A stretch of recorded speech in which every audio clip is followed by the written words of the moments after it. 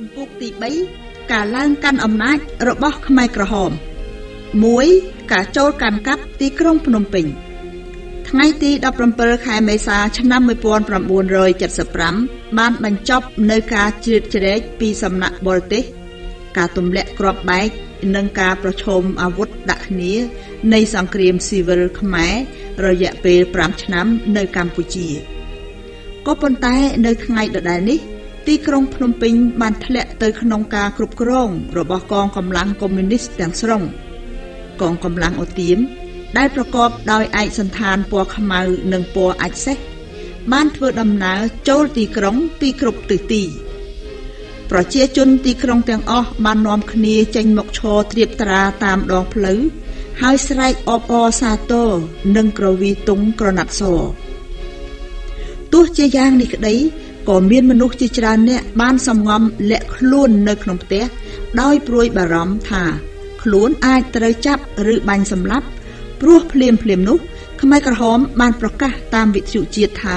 ខ្លួនមិនមែនមកដើម្បីចរចាជាមួយនរណាទាំងអស់ហើយនឹងធ្វើការប្រហារជីវិតមន្ត្រីជាន់ខ្ពស់និងមេបញ្ជាការទ័ពរបស់រដ្ឋាភិបាលចាស់ជនបរទេសរាប់រយនាក់និងជនជាតិខ្មែរមួយចំនួនបានរត់ទៅជ្រកកោននៅសណ្ឋាគារលើភ្នំបច្ចុប្បន្នសណ្ឋាគារលើរ៉ូយ៉ាល់ដែលកាកបាទក្រហមអន្តរជាតិបានប្រកាសថាជាតំបន់អព្យាក្រឹតប៉ុន្តែនៅពេលដែលខ្មែរក្រហមចូលពិនិត្យបោសសម្អាតសណ្ឋាគារនេះជនបរទេសអ្នកកាសែតនិងជនជាតិខ្មែរប្រហែល100នាក់ផ្សេងទៀតបានរត់ទៅជ្រកកោនក្នុងបរិវេណស្ថានទូតបារាំងវិញខ្មែរក្រហមបានបញ្ជាជនជាតិខ្មែរទាំងអស់នៅក្នុងស្ថានទូតធ្វើដំណើរទៅជនបទដើម្បីធ្វើការងារកសិកម្មជនបរទេសប្រមាណ610នាក់បានបន្តស្នាក់នៅក្នុងស្ថានទូតអស់រយៈពេល2សប្តាហ៍ទៀតមុននឹងត្រូវដឹកជញ្ជូនតាមឡានទៅកាន់ព្រំដែនថៃភ្លាមបន្ទាប់ពីរំដោះបានទីក្រុងភ្នំពេញខ្មែរក្រហមបានប្រហារជីវិតមេដឹកនាំជាន់ខ្ពស់3រូបមន្ត្រីរាជការនិងនាយទាហានរាប់រយនាក់របស់រដ្ឋាភិបាលសាធារណរដ្ឋខ្មែរមេដឹកនាំជាន់ខ្ពស់ទាំង3រូបនេះរួមមាននាយករដ្ឋមន្ត្រីឡុងបូរ៉េតព្រះអង្គម្ចាស់ស៊ីសវ័តសិរិមតៈនិងលន់ណុនប្អូនប្រុសរបស់លោកសេនាប្រមុខលន់ណុលលោកសេនាប្រមុខបានចាក់ចែងពីប្រទេសមុននេះបន្តិចជាមួយនឹងប្រាក់សោធននិវត្តន៍ចំនួន$1លានអាមេរិករដ្ឋាភិបាលសហរដ្ឋអាមេរិកបានយល់ព្រមជម្លៀសអ្នកទាំង3ទៅកាន់សហរដ្ឋអាមេរិកប៉ុន្តែអ្នកទាំងនេះបានបដិសេធមិនព្រមចាក់ចែងព្រះអង្គម្ចាស់ស៊ីសវ័តសិរិមតៈបានសរសេរសម្បត្តិមួយច្បាប់ផ្ញើទៅស្ថានទូតសហរដ្ឋអាមេរិកដែលមានសេចក្តីថាខ្ញុំសូមសម្ដែងនៅការដឹងគុណយ៉ាងស្មោះស្ម័គ្រចំពោះសម្បត្តិនិងការផ្ដល់ជូនរបស់លោកដើម្បីនាំខ្ញុំទៅកាន់សេរីភាពប៉ុន្តែគួរឲ្យអនិច្ចាខ្ញុំមិនអាចចាក់ចែងក្នុងសភាពដ៏កំសាកបែបនេះបានទេចំពោះលោកហើយជាពិសេសចំពោះប្រទេសដ៏អស្ចារ្យរបស់អ្នកខ្ញុំមិនដែលជឿមួយវិនាទីណាឡើយថាលោកដាច់ចិត្តបោះបង់ចោលមនុស្សដែលបានជ្រើសរើសយកសេរីភាពលោកបានបដិសេធមិនផ្ដល់ការការពារដល់យើងខ្ញុំហើយយើងខ្ញុំមិនអាចធ្វើអ្វីបានទាំងអស់ខ្ញុំបានប្រព្រឹត្តកំហុសតែមួយគត់គឺការជឿជាក់ទៅលើសហរដ្ឋអាមេរិកសូមទទួលនៅការរាប់អានអំពីខ្ញុំឯកឧត្តមមិត្តជាទីស្រឡាញ់របស់ខ្ញុំមិត្តដ៏ស្មោះត្រង់និងរស់រាយរាក់ទាក់របស់ខ្ញុំ2ការជម្លៀសប្រជាជនចេញពីទីក្រុងនិងទីប្រជុំជនប្រជាជននៅតាមទីក្រុងនិងទីប្រជុំជនភាគច្រើនជឿជាក់ថាខ្លួននឹងរស់នៅប្រកបដោយសុខសន្តិភាពក្រោមការគ្រប់គ្រងរបស់មេដឹកនាំថ្មីរបស់ខ្លួនហើយថាប្រជាជនគ្រប់រូបនឹងពួតដៃគ្នាធ្វើការដើម្បីបង្រួបបង្រួមជាតិផ្ទុយទៅវិញ2ឬ3ម៉ោងបន្ទាប់ពីកាន់កាប់ទីក្រុងភ្នំពេញកងទ័ពខ្មែរក្រហមបានចាប់ផ្ដើមបាញ់រះទៅលើអាកាសជាសញ្ញាបង្ខំឲ្យប្រជាជនចាកចេញពីទីក្រុង ខ្មែរក្រហមបានបង្ខំអ្នករស់នៅទីក្រុងភ្នំពេញប្រហែល2លាននាក់ដែលក្នុងនោះរួមបញ្ចូលទាំងអ្នកភៀសខ្លួនក្នុងអំឡុងពេលសង្គ្រាមជាង1លានអ្នកផងឲ្យទៅជនបទក្នុងរយៈពេល1សប្តាហ៍ប្រជាជនក្នុងទីក្រុងភ្នំពេញនិងទីប្រជុំជនផ្សេងទៀតដែលធ្លាប់គ្រប់គ្រងដោយរបបសាធារណរដ្ឋខ្មែរត្រូវបានបណ្តេញចេញទៅធ្វើការងារកសិកម្មនៅតំបន់ជនបទសឹមសុតហៅកុយដែលជាអ្នកធាក់ស៊ីក្លូនៅទីក្រុងភ្នំពេញបានរំលឹកឡើងវិញនៅហេតុការណ៍ដែលគាត់បានឃើញក្នុងអំឡុងពេលជម្លៀសនៅថ្ងៃទី17ខែមេសាឆ្នាំ1975ខ្ញុំបានចេញដំណើរទៅប្រកបរបរដូចធម្មតាពី3ម៉ោងក្រោយមកខ្ញុំឃើញកងទ័ពខ្មែរក្រហមធ្វើដំណើរមកភ្នំពេញប្រជាជនបានចេញមកក្រៅហើយក្រវីក្រណាត់សនិងអាវសស្វាគមន៍ខ្មែរក្រហមភ្លាមនោះពួកគេបានបាញ់កាំភ្លើងទៅលើអាកាសបញ្ជាប្រជាជនឲ្យចាក់ចេញពីទីក្រុងដោយអះអាងថាអាមេរិកាំងនឹងមកទម្លាក់គ្រាប់បែកដោយអ្នកឯទៀតដែរខ្ញុំបានប្រញាប់ប្រញាល់ធ្វើដំណើរចាក់ចេញនៅម៉ោង10ជាមួយបងប្រុសខ្ញុំមិត្តភ័ក្តិខ្ញុំនៅវត្តជាមួយខ្ញុំនិងលោកសង្ឃនៅលើផ្លូវដល់ណែនណាន់តាន់តាប់ខ្ញុំឮសូរសំឡេងមនុស្សម្នាស្រែកហៅរកឪពុកម្ដាយនិងបងប្អូននិងសម្រែកក្មេងៗយំទីរកបាយខ្មែរក្រហមបានរឹបអូសយករបស់របរប្រជាជន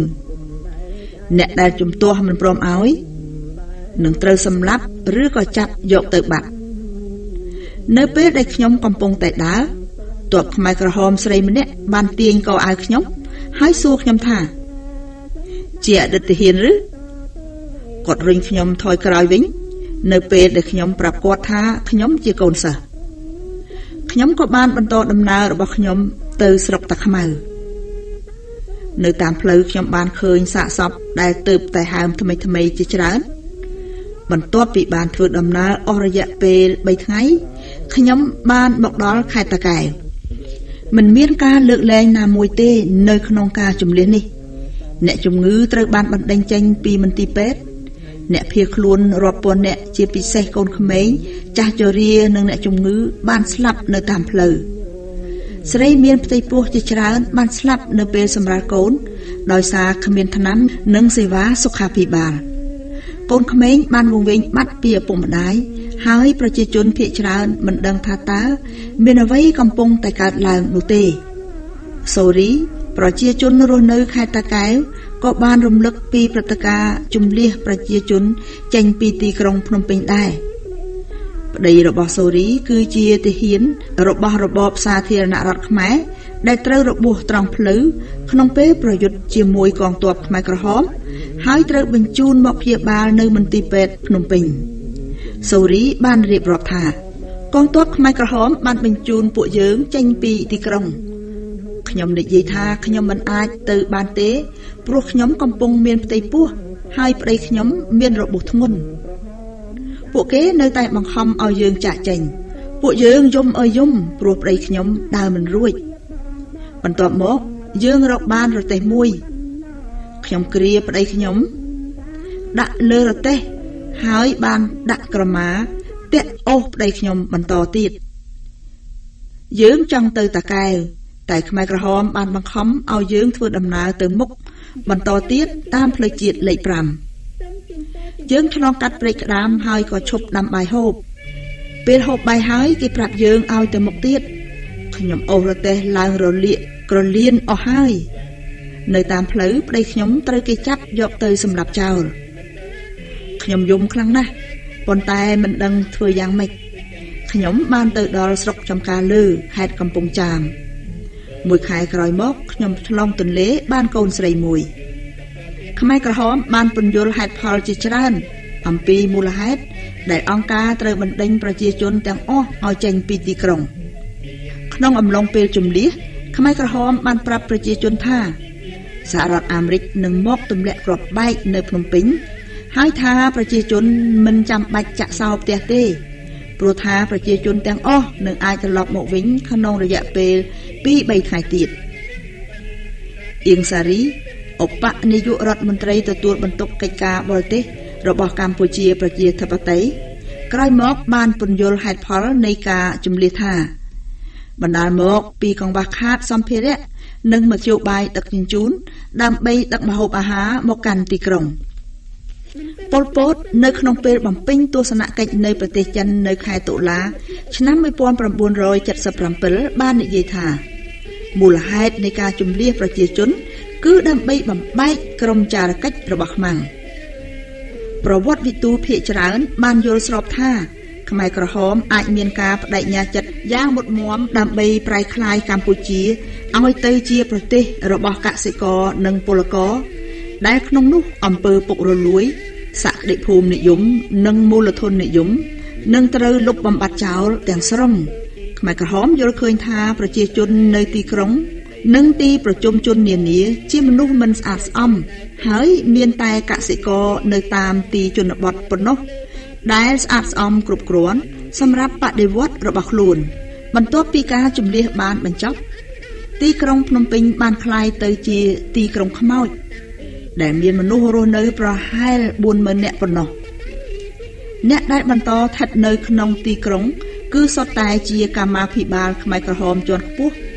កងទ័ពនិងកម្មកររោងចក្រមានហាងលក់ទំនិញតែមួយគត់នៅក្នុងទីក្រុងផ្សារធំថ្មីដែលបើកលក់សម្រាប់អ្នកការទូតខ្មែរក្រហមបានឯកកោប្រទេសពីពិភពលោកខាងក្រៅខ្មែរក្រហមមិនបើកទូលាយឲ្យជនបរទេសចូលមកក្នុងប្រទេសទេហើយក៏មិនបើកទូលាយឲ្យប្រជាជនខ្មែរចាកចេញពីប្រទេសដែរពី3ថ្ងៃបន្ទាប់ពីប៉ុលពតនិងកម្មាភិបាលជាន់ខ្ពស់របស់បកកុម្មុយនីសកម្ពុជាបានធ្វើដំណើរចូលមកទីក្រុងដ៏ស្ងាត់ជ្រងំនេះក្រុមខ្មែរក្រហមបានរៀបចំពិធីបុណ្យរំលឹកវិញ្ញាណក្ខន្ធចំពោះអ្នកដែលបានពលីជីវិតក្នុងអំឡុងពេលសង្គ្រាមនៅទីក្រុងប៉េកាំងឯណោះវិញមានមនុស្សជាង 10,000 នាក់និងមន្ត្រីជាន់ខ្ពស់ចិនជាច្រើនរូបបានប្រារព្ធពិធីជ័យជំនះរបស់កងទ័ពកុម្មុយនីសកម្ពុជាលើរដ្ឋាភិបាលសាធារណរដ្ឋខ្មែរដែលគាំទ្រដោយសហរដ្ឋអាមេរិកទោះជាយ៉ាងណាក៏ដោយក៏សម្ដេចព្រះនរោត្តមសីហនុមេដឹកនាំមានតែឈ្មោះរបស់កងទ័ពបដិវត្តន៍មិនបានចូលរួមក្នុងពិធីនេះទេព្រះអង្គគង់នៅក្បែរព្រះមាតារបស់ព្រះអង្គគឺព្រះមហាក្សត្រិយានីស៊ីសវត្តកុសុមនារីរតន៍សេរីវឌ្ឍនាដែលកំពុងតែប្រឈួនជាទម្ងន់នៅទីក្រុងប៉េកាំងក្នុងអំឡុងពេលគង់នៅនិរទេសខ្លួននៅទីក្រុងប៉េកាំងតាំងពីឆ្នាំ1970រដ្ឋាភិបាលកុម្មុយនីសចិនបានថ្វាយព្រះអង្គនៅការគាំទ្រទាំងផ្លូវនយោបាយនិងផ្លូវចិត្តព្រមទាំងភូមិគ្រឹះប្រកបដោយផាសុកមួយទៀតផងក្រោយមកព្រះអង្គបានធ្វើសេចក្តីថ្លែងការណ៍មួយកោតសរសើរពីជ័យជំនះរបស់ជំពូកទី3ការឡើង